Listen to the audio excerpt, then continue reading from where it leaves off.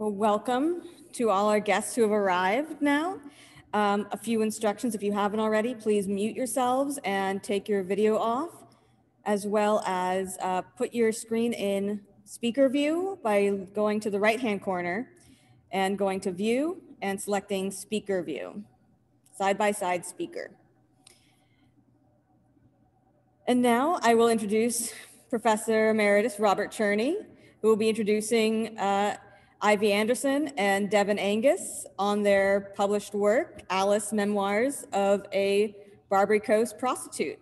We thank you so much for joining us today. And as always, you can make a contribution to the Presidio Historical Association at pha-sf.org. Enjoy the talk. Thank you so much for joining us. Am I muted? I think I have to unmute. You're good. You can hear me? We all can hear you, Bob, absolutely. Okay. I was asked to make this introduction because Devon Angus was a member of my last graduate seminar at San Francisco State in the spring of 2012. I then retired from teaching after that semester. It was a research seminar focused on San Francisco in the early 20th century. And Devon did a paper on Fremont Older, who was the maverick editor of the Bulletin and later the Call, two of the city's, I think 4 at that time, maybe 5 daily newspapers. Devon's paper earned an A. And he's told me that it was his research on Fremont Older that later led him to the topic of today's talk. Devon also told me that he met Ivy Anderson while they were both at San Francisco State, where she earned her BA in environmental studies. They describe themselves as historians, writers, artists, and activists, and have said that they seek to clarify current political and cultural crises by illuminating overlooked histories from the American past. Their work examines legacies of feminism, poor people's movements, queer life, criminality, urban politics, and ecological history, focused on California and the Bay Area. Their book, which they're going to be talking about, Alice, Memoirs of a Barbary Coast Prostitute, won the California Historical Society Book Award in 2015. And you'll certainly be hearing more about that book and how that book came to be. They have been, or will soon be, writers in residence at 3 places: the UCross Foundation in Wyoming, the Art Farm in Nebraska, and the Prelinger Library in San Francisco. They're currently working on a second book, which examines a prison revolt that took place at San Quentin in 1911. And if you came in a little bit early, you may have heard that they're also collaborating on screenwriting. So that's enough for me. Let's hear from them.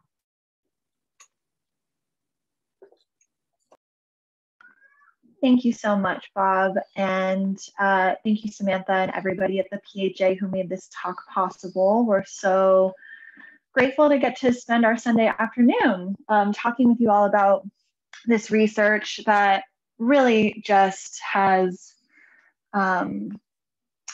transformed our lives as well as our perspective on the city of San Francisco, which we call home and have for quite a long time and adore. And so, hopefully you all will be inspired by what we have to share with you today as well. All right, so to begin, what was A Voice from the Underworld? What is this that we're talking about today? A Voice from the Underworld was the serialized memoir of a sex worker who lived in San Francisco in 1913. Her story was published in daily installments 6 days a week in the San Francisco Bulletin, which was one of the sort of top 3 daily papers in San Francisco at the time. And her story ran between June 23rd and August 12th, 1913. Now, what's unique about this narrative, because this was a period in American history where these sort of prostitute memoirs that fell under the aegis of sort of white slave narratives were a media sensation that had plastered the pages of newspapers nationwide for since about 1885, particularly between 1890 and 1910. But Alice's story really challenges stereotypes about sex workers that were perpetuated by this sort of white slave narrative. And we'll get into that a little bit later in our talk. But primarily, Alice presents herself as neither a victim nor a wholly free agent, and portrays herself really as a working class woman who is making the most of limited economic choices that stood before her. Now, this story had a huge splash at the time in San Francisco. The newspaper's circulation increased by 30,000 within the first month of the serial appearing on the pages of the paper. And if we are to believe Fremont Older, the editor of the Bulletin, 44,300 letter writers wrote letters to the editor in response to this story. 300 of those letters were published in daily installments side by side with the serial. As you can see on the screen here, there's the Girlhood Memories Awakened by Name, Followers of Nightlife and Others Cry Out Against Evil. These are examples of the letters that were published alongside Alice's story, of which there were 300. 114 of those 300 published letters were written by self-proclaimed sex workers, sharing their reactions to this story and also intimate bits about their own lives. Another 30 of those letters were written by destitute and working class women who had at one point or another in their lives considered sex work. Letters were also written by clergymen, club women, politicians, married women, grandmothers, Johns. And fascinatingly, there was sort of a proto-Me Too movement happening on the pages of this paper in 1913, where, inspired by Alice's story, dozens of women of all classes wrote in discussing their experiences of gender inequality, sexual repression, as well as sexual assault, and how that had impacted their lives. And then suddenly, mid-August, August 12th, the serial ends very abruptly and wrapped up a little too tidily, in mine and Devon's opinion, in what we now know was an act of intentional censorship, which we will also elaborate on in detail later on in our talk here. So in the spring of 2013, pretty much exactly 100 years after the publication of Alice's story, Devon and I tracked down this serial by spending a few days in the microfilm archive at the San Francisco Main Library, scrolling through daily installments of the Bulletin from 1910 on until finally stumbling upon this narrative. In all the secondary source literature that we had studied, it seems as though A Voice from the Underworld had really gone unexamined since 1913. But after reading the letters and Alice's story, we couldn't imagine why. It seemed like such a remarkable document, especially considering the paucity of resources that historians have from this era into working class women and sex workers describing the conditions of their own lives. So immediately upon discovering this document, we knew that we needed to know more. Who was Alice? Why did the Bulletin publish her story? Was it a genuine sex worker narrative? Or was it another one of these fake prostitute memoirs used to stir up controversy and make a buck? What impact, if any, did her story have on local politics? And what happened to Alice and the letter writers when the brothels of San Francisco's red light district, the Barbary Coast, finally closed in 1917? So we're excited to share with you today what we found. We'll kind of go back and forth to give you an overview of the context in which this story was published, the content of the story, and some of the letters that were written in, and then talk about the impact of Alice's narrative on San Franciscans at the time and sort of the legacy of sex worker organizing in San Francisco since 1913. So it was important for us to determine why this was a trustworthy memoir. Of course, this term trustworthy is a little odd. Where did it come from? Why hadn't it been looked at? And why hadn't historians either found it or taken it seriously? And we haven't really had a lot of answers really at this time. And one of the reasons for this is this era. I spoke about those white slave narratives that were all over papers all over America for some time. And historians have tended to not believe the vast majority of these memoirs. It's actually very unusual that you could find something that could be considered to be a legitimate memoir from a sex worker that hasn't been adulterated in some way. And often these white slave narratives came out of a reform, social cleanup, vigilante sort of philosophy. The San Francisco Bulletin was a reform, vigilante, social cleanup sort of paper. It goes all the way back to the 1850s, and the Vigilance Committee of 1856 is really where the paper was born. And Fremont Older, its editor, who took the reins in 1895, kept this going. What we really found, originally what I found in class with Bob Cherney in 2012, and then later as we looked in this, is that there's really two kind of ways to look at the paper and its editor, Fremont Older. On the one hand, Fremont Older was seen as a radical. Emma Goldman thought that the San Francisco Bulletin was the famous anarchist writer and activist Emma Goldman thought that it was one of the only trustworthy capitalist papers in terms of her politics. Other folks saw Fremont Older as a disciple of Hearst and the yellow journalism that was rife during the era, and that the Bulletin was amongst the worst of them all. There's a book, Prairie Fires: The American Dreams of Laura Ingalls Wilder, whose daughter, Rose Wilder Lane, got her first writing work with the Bulletin. And in her Pulitzer Prize-winning book, she has this very cartoonish sort of caricature of Fremont Older, if I could quote it here. She says that San Francisco was the Western headquarters of yellow journalism. The Bulletin was no exception, and Older, its editor, a character straight out of Mark Twain, with a handlebar mustache and a cigar clamped in his mouth, was Hearst's disciple. Under Older, the Bulletin exhibited all the sensational qualities of the golden age of yellow journalism: lurid, eye-popping headlines, splashy photographs, and creative use of typefaces. Its inventive reporting refused to be chastened by fact. So,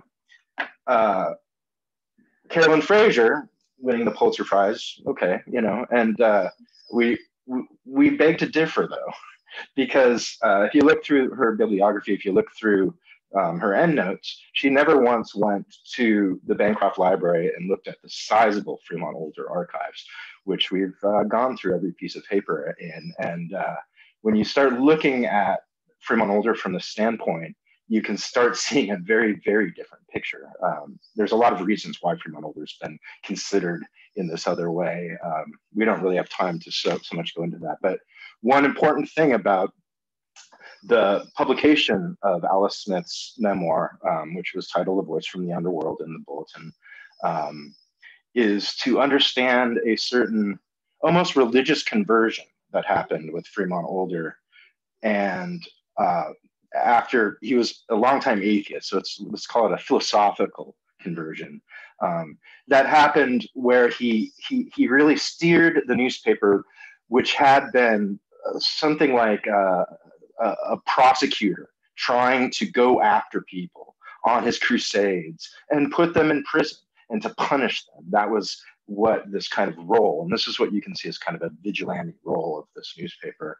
And then all of a sudden, this event that happens changes him, and he changes the paper into something much more like a public defender and a defender of people that have no voice or have little rights in society. And So it's important for us to talk about the memoir, to look a little bit at this conversion. So I'm going to speak about it for a short period of time here.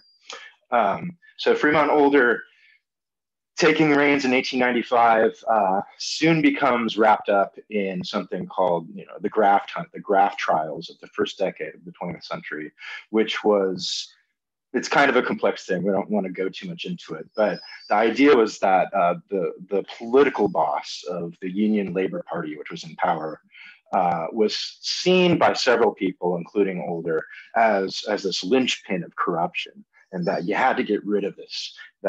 Here's this era of reform, and you have to get rid of this man. His name was Abraham Roof, and so for a decade, Fremont Older and several other people, he was one of it rose up to the federal level of trying to go after these folks, and primarily Abraham Roof.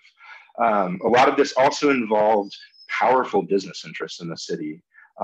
After all the dust settled, one person was sent to prison for any long period of time, which was this man, this political boss, Abraham Roof.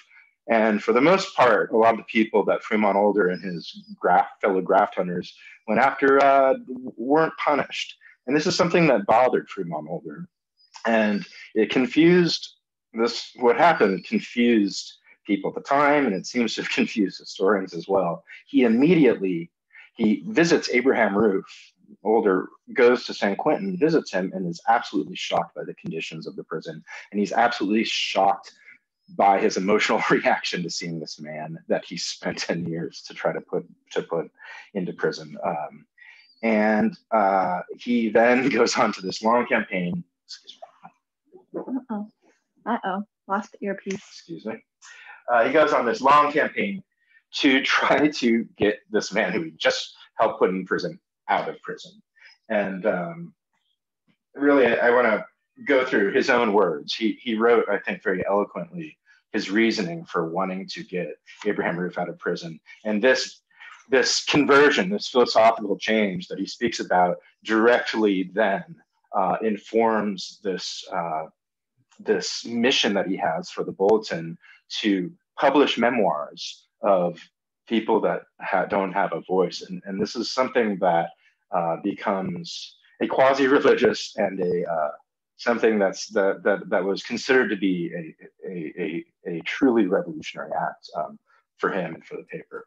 So this is what he says about his change of view towards Abraham Roof. I have asked for mercy to Roof because I felt that I, above all others, had done most to bring about his downfall. If you have followed the long fight the Bulletin has made during the past 8 or 9 years, you will recall that I was fighting Roof long before the city woke up. You will also recall that I attacked him bitterly with all of the invective that I could personally command and all that I could hire. At last, after 8 years of man-hunting and man-hating debauch, Roof crossed over and became what I wanted him to be, a convict, stripped of his citizenship, stripped of everything society values, except the remnant of an ill-gotten fortune. It is then I said to myself, I have got him. He is in stripes. He is in a cell. His head is shaved. He is in tears. He is helpless, beaten, chained, killed, so far as his old life is concerned. You have won. How do you like your victory? My soul revolted. I thought over my own life and the many unworthy things I had done to others, the injustice, the wrongs I had been guilty of, the human hearts I had wantonly hurt, the sorrows I had caused, the half-truths I had told, and the mitigating truths I had withheld, the lies I had allowed to go undenied. And then I saw myself also stripped, that is, stripped of all pretense, shame, self-righteousness, holding the key to another man's cell. I dropped the key. I never want to hold it again. Let it be taken up and held by those who feel they are justified in holding it. I want no more jail keys. For the rest of my life, I want to get a little nearer to the forgiving spirit that Christ expressed. Isn't what I'm accusing myself of true of all of us? Going over to San Quentin with this idea, Fremont Older shifted to a extreme passion for convict rights and ex-convict rights, for prison reform, and really it starts getting into what we're talking about nowadays with the ideas of prison abolition. And Fremont Older felt that Abraham Roof could write for the paper and tell his side of the story. He also felt like convicts and ex-convicts could write their stories for the paper, and here are stories that you're not going to be necessarily hearing. He thought that if you heard first-person accounts, because an interesting thing about the paper, about Fremont Older in the paper, is that he wasn't a dictator. He didn't have a monolithic sort of view. It's often people that worked for the paper said that he liked to have all sorts of different viewpoints for the paper. And it can be a little confusing to read it if you're looking for sort of a thesis of the paper, because it certainly really wasn't there. And Fremont Older realized that Abraham Roof taught him something. And as he spoke with these ex-convicts and convicts, he realized that he didn't really realize what was going on. He didn't understand what was going on the ground. And he allowed these memoirs and these stories to change and affect himself, just like he was hoping the viewers would be changed, and that he grew. And this is exactly what you see with A Voice from the Underworld and Alice Smith's story. Before that, the paper wasn't terribly different. It was very concerned with cleaning up the Barbary Coast. It was very concerned with the victimhood of sex workers, and it had a lot of prejudices that the paper learned to get over through working with Alice Smith. Central to all of this is a figure by the name of Donald Lowry. He was a prisoner at San Quentin that Fremont Older met, and Donald Lowry also introduced a man named Jack Black, who was also a convict at San Quentin and Folsom, several places for a long time. And these two men both wrote memoirs of their experiences in prison that were very seriously. They were read all over the country. They started prison reform movements, most notably in Sing Sing, and attempted at San Quentin. Now, Donald Lowry's, he published a book that was serialized called My Life in Prison. And this serial was interesting in that it had to be defended. And this happens with A Voice from the Underworld. It had to be defended because a lot of readers didn't believe that a convict could have written this. It felt adulterated. It felt like some of this yellow journalism, some line. I'd actually like to read a little bit of what Donald Lowry said. He published another serial a few years later called My Life Out of Prison, about his experiences with Fremont Older and his life on the outside. So Donald Lowry wrote, "Presently, the editors of the Bulletin began to receive letters expressing doubt as to the existence of Donald Lowry. No higher tribute to my cause could possibly have been paid. I did not take it as a personal tribute, because I felt and still feel that no human being should take credit for expressing thought. Thought is universal, and we are all merely vehicles of interpretation. Some express thought well in speaking, some in writing, some in acting, some in laying bricks or digging trenches. All are equally valuable and important. But many of the letters stated that an ex-convict couldn't write that way. And this bore out my belief that numbers of persons were living under the delusion that convicts and ex-convicts are inherently different from other persons and that they cannot manifest intelligently." And this really goes to the crux of what this attempt. This is an era of eugenics. This is an era where the idea of criminality, the idea of any sort of criminality, or whether it's being a sex worker, or whether it's being a convict or an ex-convict, that this is something that comes congenitally. It comes from something deep within one's physiology, and it's something that really couldn't be corrected. Now, of course, there are different views of whether it can be corrected or not, but these internal ideas that there was something innately wrong with people was obviously quite common. And this was one of the things that the paper tried to attack.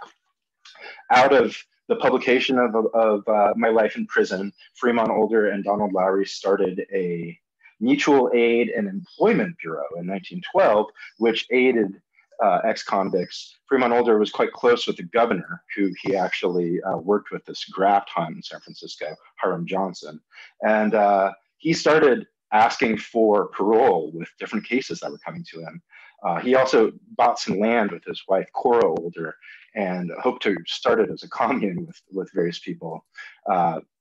And this is in the Santa Cruz Mountains near Saratoga. It's still there. It's a beautiful, beautiful place. The Fremont Older Nature Preserve is what it's called now.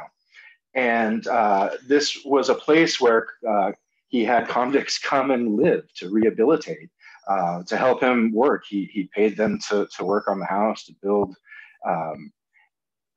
And some people called it Convict Canyon or Convict Gulch. Once again, not really trusting the motives, but if you see letter after letter of people expressing this great deal of love and home.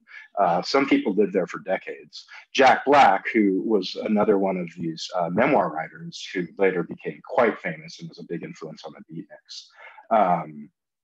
He wrote a little bit about Wood Hills, if I could quote him here. He said, "When I came back from the year in Quinton, my mind was gone.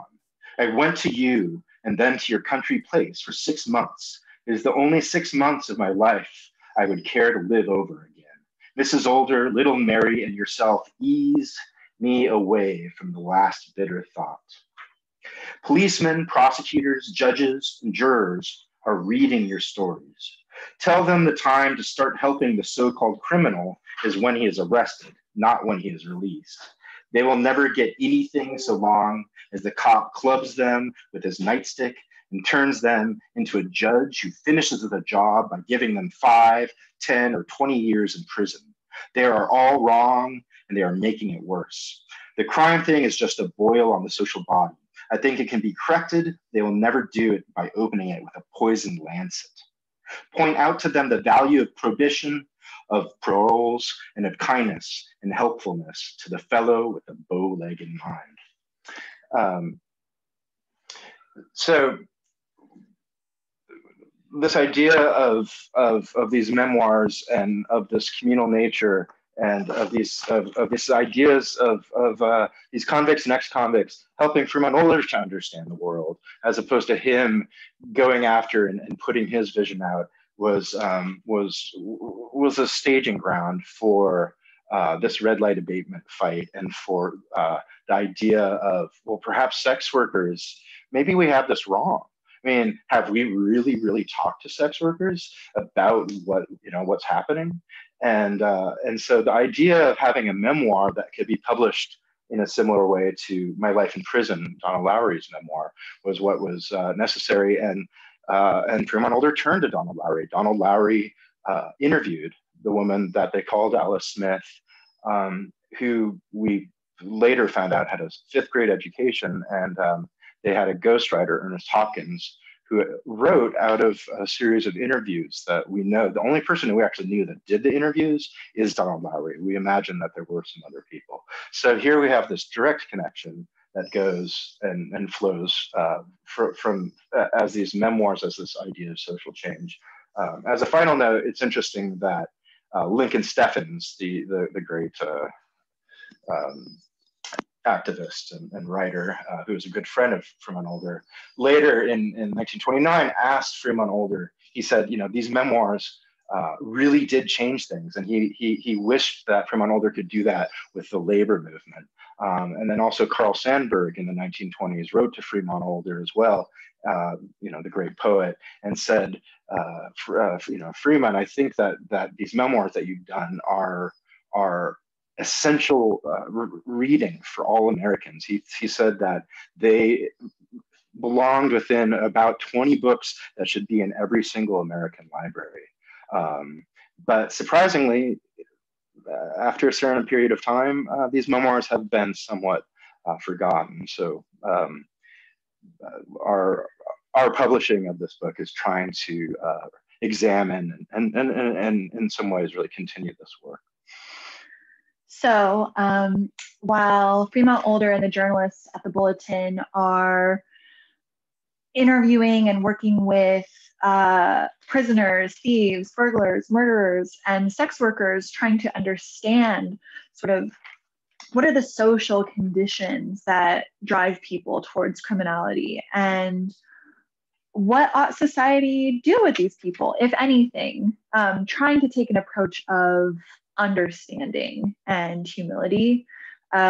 Most of the rest of the country was wrapped up in a sort of white slavery epidemic, attempting to prescribe different approaches to eradicate criminality and sex work from the American landscape.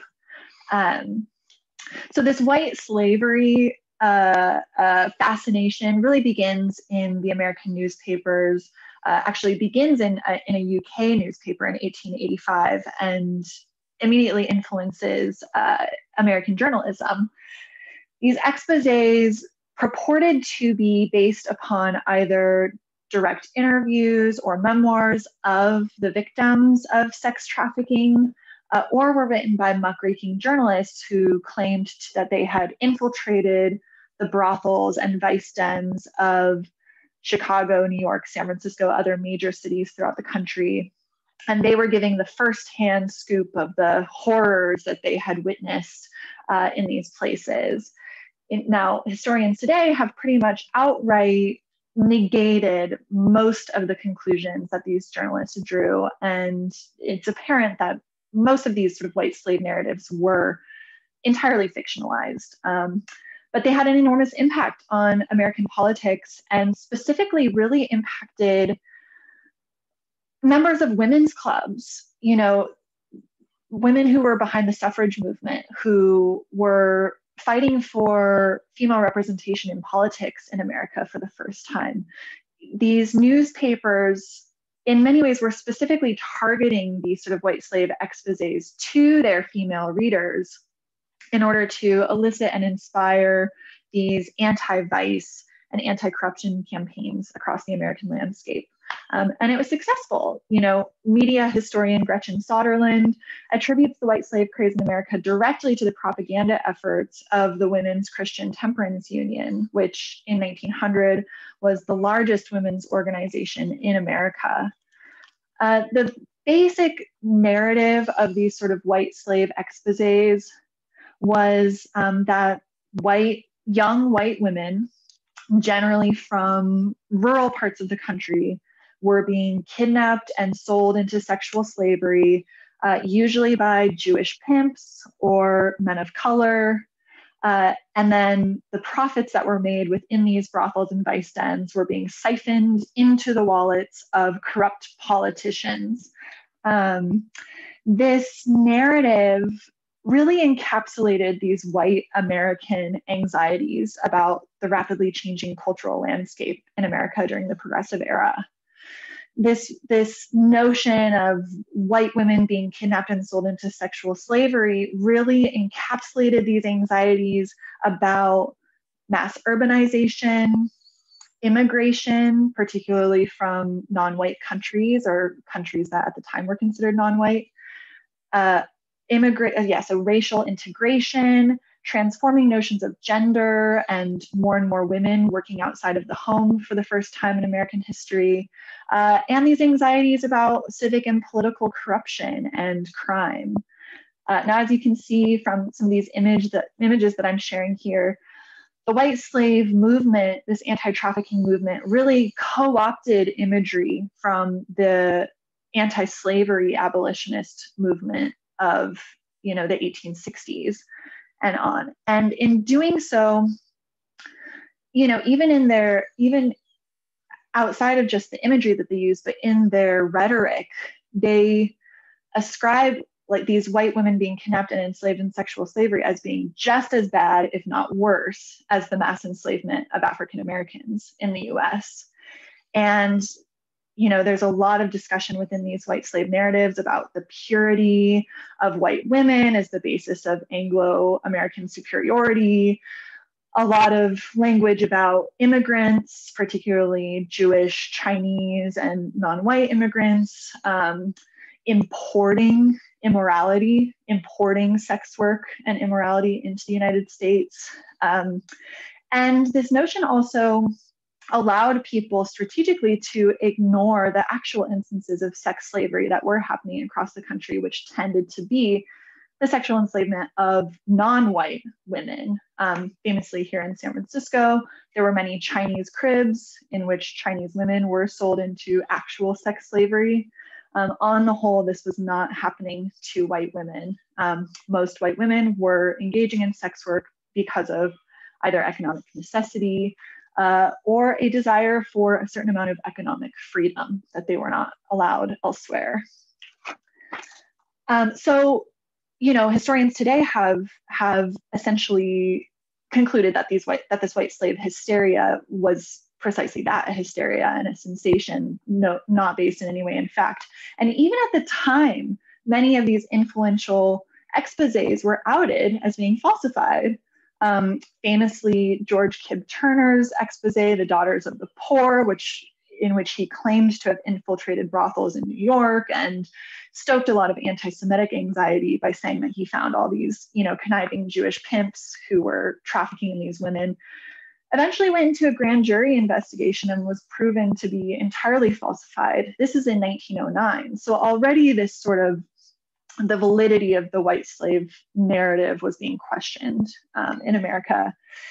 And yet it had an immense impact on popular opinion. And what's most relevant for us here in looking at Alice's story is that the white traffic narrative indicates a shift in American consciousness where people stopped thinking of sex workers as sinners or fallen women or women without means, serving a what they called a necessary but evil function in society. Suddenly, Americans started conceiving of sex workers as victims in need of rescue, kidnapping victims. And this narrative really survives today. It's a torch that's been carried on through anti-trafficking organizations and Hollywood sob stories, and probably one that's familiar to most of us here in the room, if not all of us. And during the Progressive era, these primarily educated middle and upper class white women who had for decades claimed their own political power and agency through their charitable work quickly took on anti-vice and anti-trafficking as their cause du jour, which transformed the American landscape. Alice Smith's story was published during the height of an anti-vice movement here in San Francisco. Though prostitution was already technically illegal in San Francisco, brothels operating in the red light districts of the notorious Barbary Coast and the Uptown Tenderloin were tacitly accepted by police, politicians, and the public. These brothel districts were a mainstay of essentially every town and city in America since time immemorial.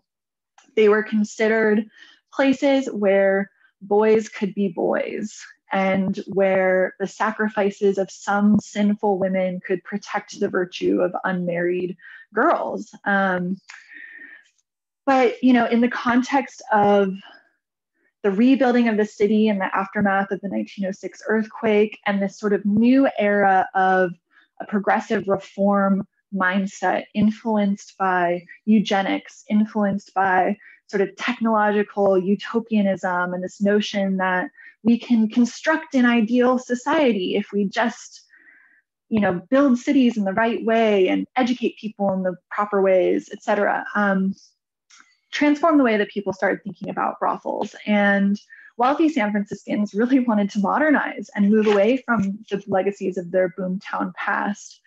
Reformers envisioned San Francisco as the imperial center of the West, rising from the ashes of the quake. They wanted a downtown business district that was untainted by the sight of prostitutes, vagrants, and other unhoused folks, Chinese laborers, sick and disabled beggars. And these reformers believed that law enforcement could do away with these undesirables if enough pressure was put on them. Club women and religious leaders generally took had a slightly gentler perspective and really wished to save these unfortunate people. And in order to do so, they took a twofold approach, attacking the dance halls and bars of the Barbary Coast locally, and pushing forth statewide legislation aimed at closing all brothels in California. Their ideal deadline was looming because San Francisco was approved to host the 1915 Panama Pacific International Exposition, which would bring nearly 19 million visitors to San Francisco in 1915. You know, the fantasy of these reformers was really that San Francisco would be a clean, modern city in the view of these visitors once the PPIE took place. So in 1911, California women get the vote and quickly get to work influencing legislation. I do want to note that, of course, not all women were given the vote. You know, Native American women still were not considered citizens, nor were, you know, non-Native Chinese-born immigrants and other immigrants. But, you know, many women were enfranchised in 1911. And very quickly, a women's legislative council is formed, which is a federation of various women's club members who start working with the state assembly to draft a red light abatement bill, which aimed at empowering citizens to help enforce prostitution laws. The notion was that anybody who suspected a brothel was in operation essentially could call in a tip, and the property owners of those buildings, if it was found that prostitution was occurring in that place, the property and all of its contents would be seized. There was also talk of setting up a $50,000 fund to set up essentially a labor camp for the rescued prostitutes. This law was popular in Southern California and with Southern California Congress people and other rural Californian Congress members, but it was harder to sell to San Francisco politicians who really felt that that vice couldn't just be legislated away, that there were more complicated factors than just a lack of enforcement going on. Mayor James Rolfe, who, you know, famously rode around in his campaign vehicle with the Madame Tessie Walls, was publicly ambivalent about vice reform and privately hostile to the idea, frankly. He preferred the tactic of segregation and regulation, including providing sex workers with regular health checkups in the newly founded municipal clinic of 1911. But the women's clubs orchestrated an impressive and relentless political campaign, and the bill succeeded in both houses of Congress, despite almost no affirmative votes by San Francisco assemblymen and senators. The law was quickly challenged on the grounds of its constitutionality and was placed on the popular ballot to be voted on in the 1914 election. And the club women now had to begin the task of convincing California voters that social purity was in their best interest. Meanwhile, local reformers worked to discourage prostitution in San Francisco by regulating local dance halls and bars. While some of these dance halls were essentially fronts for prostitution, many, if not most, were simply dance clubs catering to a burgeoning youth culture and tourist districts. But these white women reformers were anxious about the notion of single young women going to dance in places where they might be exposed to liquor, single young men, not to mention interracial dancing, cross-dressing, and other markers of queer activity that certainly occurred in these dance halls and clubs of the Barbary Coast. The notion was that sort of the splendor of the nightlife, as well as booze, were the gateway drug to prostitution, and also that white slavers might be staking out in these dance halls just waiting to kidnap vulnerable young women. So in 1912 and 1913, the San Francisco Center of the California Civic League, which later became the League of Women Voters, formed a dance hall commission and proposed legislation which banned dancing in any establishments where liquor was sold, and another law that banned women from working in any saloon or making any profit off of alcohol sales. The San Francisco Examiner took this on as their primary campaign of 1913, really sounding the call for a clean city for clean people. And as you can see, this image from 1913 in the Examiner of the city of San Francisco drowning the rat of commercialized vice in a bucket of water of the campaign for civic decency. This was really sort of what the daily headlines on the Examiner looked like in this period. And we actually have read a letter that was written to Mayor Rolfe by one of these dance hall workers saying, please, like, I'm pleading with you not to allow the enforcement of these laws. Like, I'm just a woman trying to earn a living wage. I'm not a rat, you know, in a cage to be drowned. Obviously, specifically referring to this image that she had seen in the Examiner. But these laws did pass, once again, thanks to the impressive efforts of the local women's clubs. But in response, you know, the ultimate consequence of this was that over 500 women who had been employed as bartenders, waitresses, and dancers in these clubs were suddenly left without work. The San Francisco Civic League did try to open a relief bureau in the local YWCA, attempting to do outreach and offering charity and jobs to these so-called dance hall girls who were now out of work. But these reformers were met with cold, hard stares and resentment. Very few of these women would actually talk to them. And those who would made it clear, like, you've taken away my only option for gainful employment. Like, why am I supposed to trust you? What are you offering me in exchange? The jobs that were being offered to these women often only paid about $6 a week, which even the US Department of Labor admitted was below a necessary subsistence wage of at least $9 a week. These dance hall women had been making up to $7 a night on average in these clubs. And what the reformers of the San Francisco Civic League didn't totally understand was that, you know, many of these women were mothers or had sick or infirm family members to take care of. And these $6 a week jobs just weren't going to cut it. These reformers also tended to assume that all women must have fathers, brothers, husbands, some man in their life who would be helping to support them financially. But of course, this simply was not the reality for many poor young women who found themselves employed in the brothels and dance halls of the Barbary Coast. So despite these failures to reform the dance hall workers, San Francisco reformers on the whole found these new dance hall regulations to be a success and doubled down their efforts to pass this red light abatement law. It is in the context of the debates around red light abatement that the Bulletin decides to publish Alice. Fremont Older was actually an early supporter of red light abatement, but in this vein of him, you know, working alongside prisoners and ex-convicts, he becomes confronted by his own blind spots and prejudices. In line with his approach to prison reform, he came upon the idea that he didn't actually understand why prostitution existed or how this law might impact the workers themselves. We still don't know exactly how he was introduced to Alice Smith, but we have a couple of theories. We know that a number of sex workers wrote into the paper during the publication of Donald Lowry's My Life in Prison. It seems that word had gotten out about the mutual aid work being done by Older and his friends. Some women wrote in asking for charity or help seeking above board employment. Some wrote in just to thank the paper for the honest and sympathetic portrayal of criminals and prisoners. We also know that Donald Lowry was friends with many local sex workers. Perhaps he introduced Alice Smith to Fremont Older like he did Jack Black. However the introduction happened, it certainly impacted Older's politics and perspective. Reporter R.L. Duffus recalls watching Fremont Older openly weeping in the offices of the paper after an early meeting with Alice. So from what we can tell, her story had quite an impact on the readers. So what really makes Alice's story different from the other white slave narratives that were so popular in America at the time?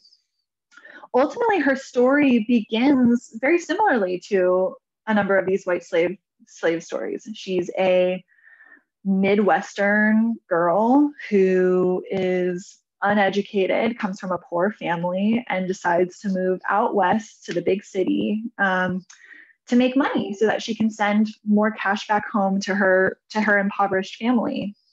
She is essentially abandoned by the family who had promised to take her in on the West Coast, and has to make her own way in the world. And this is where her story starts to subtly and then fairly radically shift from these white slave narratives. She's never, tempted or kidnapped by a pimp.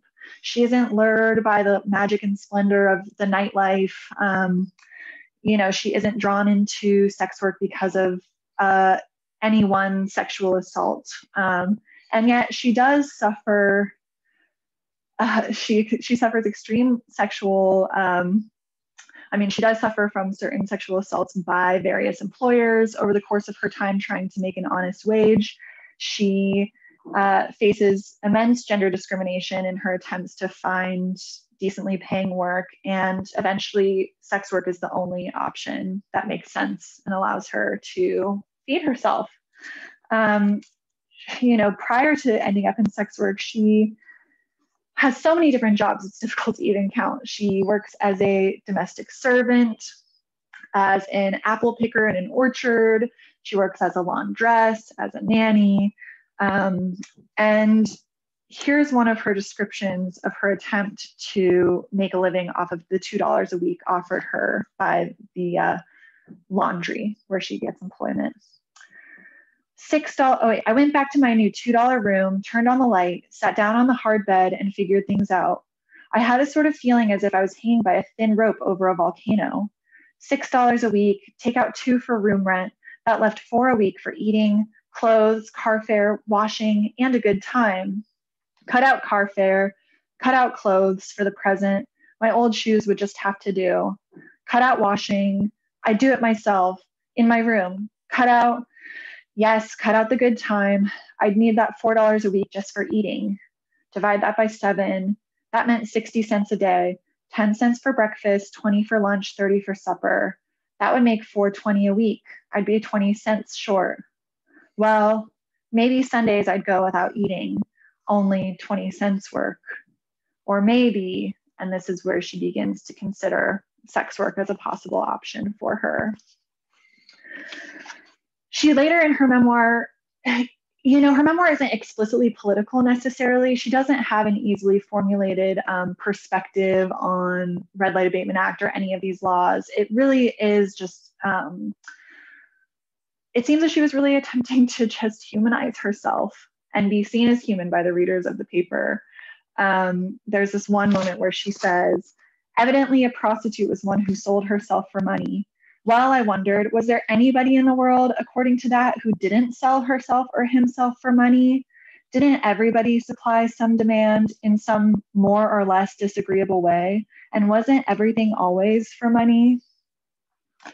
So her story, does take these sort of radical departures from the white slave perspective, and the Bulletin felt a need to cover themselves and protect themselves from possible censorship under the Comstock laws, for instance. As you can see possibly here on the slide, just underneath the announcement of this opening installment of Alice Smith's story, it says, the following chapter of A Voice from the Underworld has been read and approved by a committee of club women. And they did. Fremont Older enlisted the help of local club women, including some of the members like Mrs. James Ellis Tucker, who was the president of the San Francisco Center of the California Civic League, to read and approve of these daily installments to show this isn't just, some lurid, sensational, or inappropriate piece to be publishing in our papers. And yet this didn't ultimately protect the paper from backlash and censorship. I will say, I think for Devon and I, Alice's story is incredibly remarkable, but one of the most critical things about this document are these letters that were written into the paper. Like I said, 114 were published by self-proclaimed sex workers, and we were only able to include 12 of these letters in our book, but we do hope eventually to transcribe and publish the whole of these, because it's just an incredible treasure trove of the sort of cross-section of opinions of people on these questions about gender, sexuality, vice. Many of the sex workers who wrote into the paper expressed feelings of being trapped in sex work with no other options. Some begged for charitable assistance or above-board employment. Others lambasted progressive reformers for their hubris and simply asked to be given a red light district and left alone. Some of these writers called for a revolutionary workers' state. Others blamed male sexuality and suggested that all rapists be castrated. Some of these women had been molested or coerced by lovers and pimps, but many others entered the life on their own volition. A number of them describe having children or sick and disabled family members to care for. And what really becomes obvious in reading through these letters is that then, as well as today, sex workers are not a monolith. And these sort of notions of them being either victims or sort of fallen or irredeemable women was a vast oversimplification. Generally, the common denominators amongst these women were poverty and gender discrimination. So I just quickly want to read through a couple bits of these letters before we move on. And I know that we're hoping to wrap up fairly soon, but I think that these perspectives are just quite rich. Okay, so one woman who wrote into the bulletin said, "It has been my sad experience that a working woman dependent upon herself cannot compete with girls living at home and also married women. They work for low wages and can afford to do so, but a woman alone in the world forced to work for the same wages cannot exist, even though a member of the Women's Political League considers $6 a week an ample wage. It's easy enough for members of women's clubs to suggest such a life on a mere pittance, but to put themselves in such a position, I hardly think they would find their advice practical, as I have tried it." Another letter writer said, "Society women say they will help us and that we must reform, but I don't want sympathy or a helping hand out of this life. All I want is a living wage and I will get out of it myself." Bessie C., an ex-prostitute who wrote in, said, "Remember, my dear good woman, and religious people who pray for all sinners, that prayers, patronage, and pity have never reformed a prostitute or convict, only love and a fighting chance to be on the square." So, what have we learned about Alice since discovering her story and publishing it as the book that we did in 2016? Yeah, I just want to quickly, we're kind of running out of time, but I want to quickly talk about a couple of questions and some of this research. We actually done quite a lot of research since the book was published. When we published the book, we didn't know who Alice Smith was. It was obviously not her real name, nor was it her name necessarily on her work name. And this question of veracity and a question of anonymity is something that we learned through our research, both with contemporary sources and with the history. Anonymity is a tool of survival, an absolutely necessary thing for sex workers throughout history. And we felt like we were kind of approaching some uncomfortable ground about trying to find this person who every single thing we as we did this research pointed towards her identity not being wanted to be known publicly. We do know who she is. We know quite a lot about her now, but we've decided not to, at least at this point, not to release her name. But I feel like we could still talk about her and some of the things that we've learned. The sort of the breaking point that where we really discovered who she was came. We were doing some cleanup research for our talk for our book release at the California Historical Society. We went back to that Bancroft and we actually found a letter that was considerably later than the period that we had been looking at that we hadn't noticed. And it was from the ghostwriter of the piece who was interested in possibly turning this into a book just months after the Great Depression hit in 1929. And he asked Fremont Older if they could find Alice Smith and then get her permission for a book. And Fremont Older said that he couldn't find her, that he'd seen her within a year. He'd tried to find her, but he didn't know. Nothing came of this. And the name that the ghostwriter used is her work name, and which was Mabel P. And so her work name being something that they knew already turned us on to the idea that her true name wasn't known to the staff. And we don't know if it was even known by Fremont Older, although we guessed that it possibly was. But what we found written, in Ivy found this with her eagle eye, written in this tiny, tiny pencil right in the margins was a name. And it seemed like, well, perhaps this was a name that they were looking for. And it turned out to be the name of a married woman. We traced this and looked through it. And luckily, she was married in San Francisco. She could have been married everywhere, anywhere. But we spent many hours, many days going through City Hall's marriage records. We didn't have a year. We had to go through several years, just like we didn't know when the memoir was published, having to go through that. And we finally found her marriage certificate. And thus, we also got her death certificate, and we learned a great deal about her. Now, often poor women in the memoir, she says she's from Illinois. It turns out that she's actually from Indiana. If you're from a city and you're a poor woman, the chance of being found in the records, other than census records, things like this, usually is quite small. You can't really find much out. She's from a small town, and this was like this Rosetta Stone. It was incredible. Her local paper wrote about everything that happened, every single little thing. Yeah, the beginning of the memoir goes through the social world of this small town, and a lot of it is calling. And a lot of it is with her boyfriend, Billy, who is named John, actually. So in the memoir, we have her and John going and meeting various people. We have exact dates. In her, we find out, this is actually a photograph from the county that she's from in 1900. We find out that that her Uncle Ed, which is a character in the book, is actually named Uncle Ed in real life. We find out that her grandfather actually becomes paralyzed, and she has to go to Spokane, Washington, which is Westville, in her memoir, which the paper wanted it to be a Bay Area story. So it led us to believe that it was Oakland, California. In our book, we say it's Oakland, but we found out that it was actually Spokane, Washington.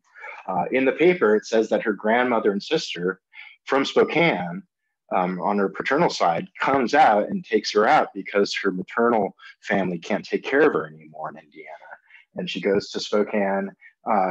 Her sister works at the Westerner from Westville. The Westerner is a telephone exchange. We find out that in Spokane, she worked for the spokesman of Spokane. One of our friends up in the archives there made that point, saying that that seems to be an internal joke that they have within the memoir.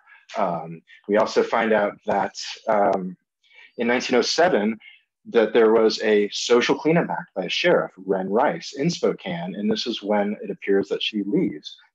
In the memoir, she goes to a town called Zephyr, where she works in brothel, and we actually haven't found what Zephyr would be.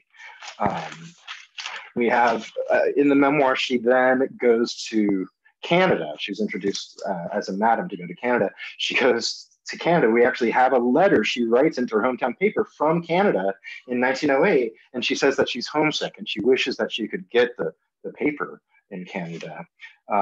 She then says that she tries to go back home to Indiana to try to see if she's accepted. And she finds that she is not accepted. And we find this in the paper. Once again, she says she's visiting from San Francisco in 1910. The census that we find in 1910, she's living in the Uptown Tenderloin, another vice district like the Barbary Coast, as a masseuse on O'Farrell Street. She then goes back to Indiana. She says that she doesn't want to be in San Francisco when A Voice from the Underworld is running. She actually goes back to Indiana to be with her family while that's running. So this became really fascinating. Another thing that we found out, Sorry, I just wanted to make a note that when we found out that her story was really centered in Spokane, more so than it was here in the Bay Area, we went up to Spokane and worked with archivists there who helped us trace her entire family history there in the city. And this image that we're showing here on the screen of a saloon from 1905 was fatefully an image of the building in which we were able to trace the address in which she was living at that exact time. So one of these sort of 4 apartment windows that you see on the top floor is where she would have been working or living and perhaps even working. And this letter that we're showing here is a tangentially related document where we found these series of letters written by a Spokane sex worker from 1905 who is not Alice Smith, but whose personal recollections of her time engaging in sex work were incredibly illuminating for us.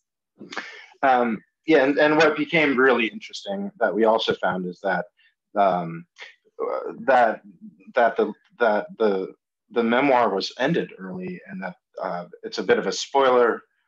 Sorry if anyone hasn't read the book or if you're wanting to read the book, but in the end, she gets out of sex work with her sister. And what we found is that wasn't actually the case. The Postmaster General, Albert Burleson at the time, who was this massive reactionary who stopped the publication or being able to send through the mail works by Max Eastman, the communist organizer, Emma Goldman. He loved attacking newspapers or print that goes through the Post. And essentially, there was a campaign both by club women and by these sort of men's rights groups, these men's clubs. On the one hand, there is this, A Voice from the Underworld club women were concerned that it was not, that it was deviating from their political platform. And then on the other hand, you had these kind of men's clubs that don't want the Barbary Coast to be shut down. They don't want the vice districts to be shut down. And they don't want these stories about labor and about women struggling to come out either. And it seems like these things collided, and this postmaster stepped in and told them that the bulletin would not be allowed to be sent through the mail, which would, shut down the paper if the memoir was to continue. So they wrapped it up really quickly. And a month after it's wrapped up, Alice Smith was arrested in a brothel. So we know that she actually was continuing sex work after the wrap up of this, and Fremont Older bailed her out.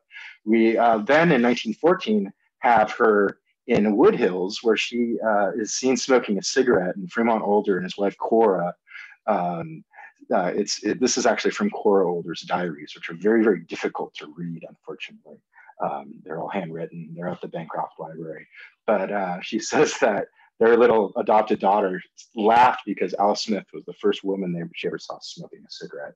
I kind of want to finish this here with a letter we found in 1935, the only actual piece that we have of Alice Smith, signed in her true maiden name. And it was written in 1935 after Fremont Older died. She sent a condolence letter to Cora Older, and she actually uses some terminology of this piece of flotsam, of driftwood, that is a common motif that goes throughout A Voice from the Underworld. And it's quite a beautiful short letter, and I'd like to read it. Dear Mrs. Older, just heard an announcement over the radio. May God be with and comfort you now and the remainder of the lonely way. And may he also be with the many bewildered, Okay. And may he also be with the many bewildered bits of driftwood whose burdens were lightened by Mr. Older's patience, tolerance, and kind understanding. I am sure we are all better men and women because of knowing him. You will receive many messages of condolence. None of them will be written on cheap stationery or as badly composed as this one, yet none of them will be more sincere. Neither will they touch upon the dearest thing to a woman's heart, the loss of her husband. Mr. Older often spoke of his love for you, and when he would say, Cora, my wife, one couldn't help noticing a faint caress in his deep voice. All of us in the old oak will miss them, signed with her name. So in brief conclusion, what happened after the end of A Voice from the Underworld? Well, the red light abatement passes, and the first target of these reformers were a Chinese brothel. The bill quickly gets tied up in courts, but by 1917, due to America entering, World War I and enhancing the war effort, there becomes an immense amount of federal pressure to shut down America's vice districts surrounding the ports and military centers. So the Presidio ends up playing a part in this story because the U.S. Commission on War Training Camp Activities specifically directed the San Francisco Center to police the area surrounding the Presidio and to make it illegal for prostitutes to ply their trade within 5 miles of the Presidio, which of course, since we live in a 7x7 city, which was considerably less developed at that time, that pretty much increases the enhancement of enforcing prostitution law throughout San Francisco. Correspondingly, in 1917, this rabble-rousing reverend named Paul Smith, whose Methodist church was in the center of the Uptown Tenderloin Vice District, makes a big enough stink about the prostitutes who are plying their trade openly outside of his church, that Mayor Rolfe and the police commission finally do announce the closure of the Barbary Coast. It's announced on January 24th that they're going to close all of the brothels of the Barbary Coast on Valentine's Day in sort of a cruel twist of fate. So the night that this is announced, these two madams, Maud Spencer and Reggie Gamble, actually contact, of all people, Fremont Older, the editor of the Bulletin, asking him to help them get out the word about this protest they're organizing outside of the church the following morning. And Fremont Older says in his biography, I had gained these women's trust over the course of publishing Alice Smith's memoir, and they knew I'd be available to help them. And so they organized this protest that takes place the following morning. As you can see here is the front page of the Bulletin reporting on this protest. This is actually one of the lower numbers you see, is that 200 women showed up. Some of the other newspapers reported that anywhere between 300 and 400 women showed up to this action. And essentially they filled the church. One of the madams walked up to the pulpit and, sort of kicked Reverend Paul Smith out of his position and openly confronted him about, you want us out of your city, you want us gone, but what do you expect us to do? There aren't any paying jobs for women like us.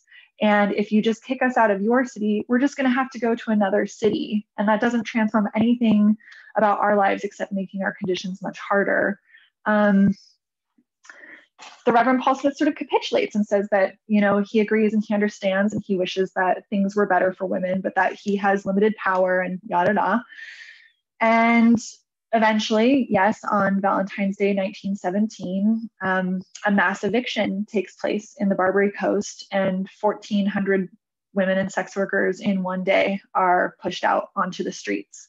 Once again, the women's clubs sort of set up a relief station, but they report that only one of these women approached them asking for help, essentially asking for money to buy a ticket to go home.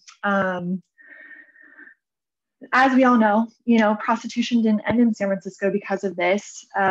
It simply transformed the conditions in which people needed to ply their trade. And frankly, from what historians can tell, and as well as contemporary sex workers, it's simply, instead of women being able to work within the confines of the brothels, in which they had a certain amount of safety from police abuses, from being robbed, from being violently attacked, suddenly they were forced to ply their trade on the streets and in underground conditions, which were much less safe and which put them at risk of police abuse, which includes rape and physical violence, quite frequently, even still today, as well as abuse by clients. This is where you see this system of pimping really arise in America. So the impact of these women's groups who are really trying to protect women from corrupt pimps actually ends up sending them into the hands of pimps.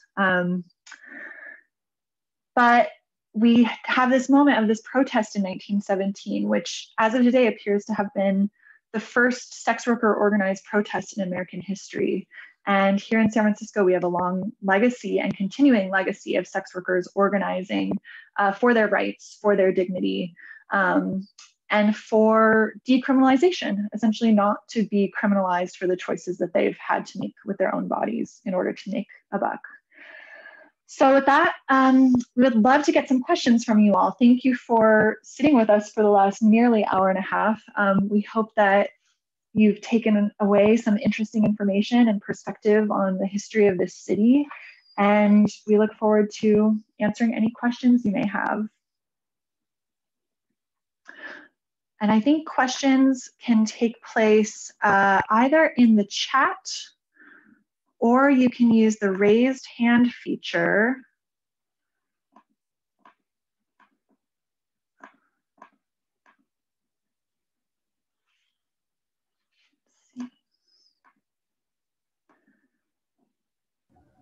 In the meantime, I can show a couple more photos of some ephemera we've gathered from the later sex workers' rights movements beginning in the 1970s in San Francisco. We have here a pin from Coyote, an organization of sex workers called Call Off Your Old Tired Ethics, who advocated for the decriminalization of sex work and began a sort of mutual aid organization in the tradition of Donald Lowry's mutual aid organization for ex-prisoners in order to provide health and financial resources for sex workers, which today still exists in San Francisco as St. James Infirmary, the first sex worker peer-based mutual aid organization. And on the left, you see a photo of Carol Lee, the local activist still living with us today with her fabulous costume and decriminalized prostitution sign. She is the woman who coined the term sex work and who has helped people conceive of prostitution as a labor choice as opposed to a sin. Okay, I see a question from Robert Cherney. Yes. It's really a compliment. I think that you really covered a great deal of ground and have done some very impressive research. So congratulations on that. One thing that might also be of interest, and I'm sure you know about this, but may have just not had time to mention it, was that before the Red Light Abatement Act went into effect and the brothels were closed, the city public health department had was available to these sex workers for them to have regular checkups to determine if they had contracted a disease. And of course, that came to an end at the same time that they were forced out to work on the streets. Yes. Yeah, it's interesting. We are fascinated with this legacy of Julius Rosenstern, the doctor who founded San Francisco's Municipal Clinic in 1911, which was specifically a health clinic designed to service sex workers. Now, you know, Rosenstern was a pragmatist who similarly didn't believe that you could legislate vice away and felt that society really needed to do whatever they could to mitigate sort of the consequences of sex work, which at the time, without modern prophylactics, et cetera, venereal disease was a concern for many people, which was a reality. And it was also a reality that was sort of blown up in public consciousness by, you know, eugenicists. And the municipal clinic, yeah, it served this incredible function of providing regular health checkups for the city's sex workers, although it was also somewhat controversial amongst the city's sex workers because essentially what would happen, you would have to go to the clinic once a week or so, and you would have a sort of little passport book where you get it stamped off, your seal of approval if you were deemed healthy. And if you had that stamp of approval, the police couldn't arrest you, essentially. But if you didn't have that stamp, you could be sent away to jail or prison. Now, the complicated thing was there appears to have been a simultaneous effort where if you were deemed diseased, your photo would be taken and hung in the Hall of Justice, which for many sex workers, ended up outing them and essentially impacting their ability to find or maintain employment outside of sex work, which many sex workers, that's not their only job. They sort of use it to supplement their income. And it was a means of publicly shaming these people. And so, I think at the time, the municipal clinic was an incredibly radical idea. And also it has its own problematic legacies where I wouldn't necessarily advocate for that exact same thing to come back again today as a means of dealing with sex work. But yeah, certainly was a radical departure from some of the other sort of progressive reform modes of dealing with sex work. I also just wanted to add that Professor Cherney we thank in the book, because a lot of this original research was under his tutelage before we knew that it was going to be a book. And so we can't really express more thanks than, than possible for its release. So thank you once again, Professor. Oh, I just pulled up this last photo in our presentation, which is of an action that took place on January 25th, 2017, to sort of celebrate the 100-year anniversary of this first sex worker rights protest that happened here in San Francisco. And this is a collective of individuals, sex workers and their allies, and us included, marching to the original site, from the Tenderloin Museum to the original site of Reverend Paul Smith's Methodist Church, where this protest took place.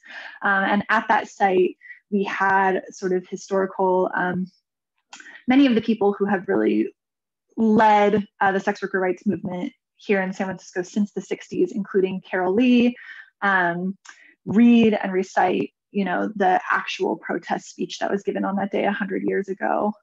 So that was a pretty fascinating event to get to participate in. Are there any other questions?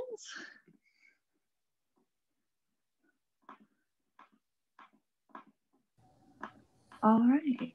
If not, then yeah, I suppose we can wrap up.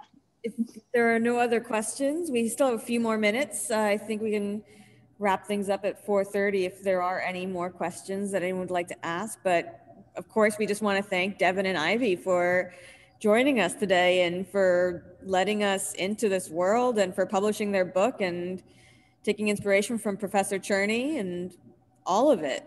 It's been a really incredible point of view to get of San Francisco during an era that we care about so much. And we want to bring more attention back to those early years. And, the Presidio itself is such a, it's a little cornerstone of this story, and especially with the military vector. And it's just really interesting to hear how that happened. Yes. Yeah, thank you. We definitely think the progressive era is a timely era to study, because there are just so many similar threads to the politics of our particular time today. And from our perspective, we're sort of living through a renewed anti-vice movement here in San Francisco today with, the recall campaign against the district attorney, Chizabuddin, which really harkens back to all these recall campaigns of the progressive era due to what's considered to be, his stance of not being tough enough on crime, as well as a lot of neighborhood organizations such as the Central Mission Neighbors and others organizing to increase police presences in San Francisco neighborhoods to attempt to eradicate prostitution and homelessness. There are just so many intellectual and political threads that tie directly back to this era. So it's been such a pleasure for us to look at the progressive era and really try to wrap our heads around sort of the roots of these philosophies. Yeah, thank you so much, Samantha, for organizing this for us. Thank you for joining us. It's been a wonderful talk, and I think everyone here has learned so much, and I hope that anyone who hasn't yet, picks up a copy of Alice from their nearest independent bookseller. Yes, and actually the audiobook version was just released 2 weeks ago. So you can now listen to Alice Smith's story if that's your preferred way of consuming media. That's wonderful. Did you guys read it, or do you have? We also have no, it's there's an audiobook company. It's out on Audible and Amazon that bought the rights to it, and it's a professional audiobook reader. She sounds wonderful. We also have a website that has some additional information and that you can contact us with. Yeah, voicesfromtheunderworld.com is where you can read a few more of the letters that we weren't able to publish in our blog and get a little additional context and also contact us. Yeah, if there's any questions that come up, if anyone's interested in further dialogue, voicesfromtheunderworld.com. And just to rep our local library, the SFPL has a number of copies of our book and should be making the audiobook available via CD and downloadable MP3 soon as well. Wonderful.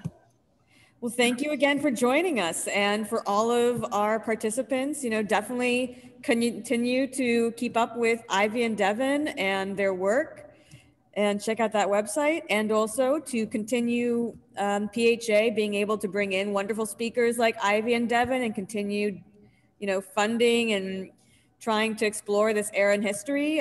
Please check us out at pha-sf.org and become a member or give us a little contribution. Every little bit helps. Thank you, everyone, for joining us today. Bye. Have a great evening, everyone. Thank you.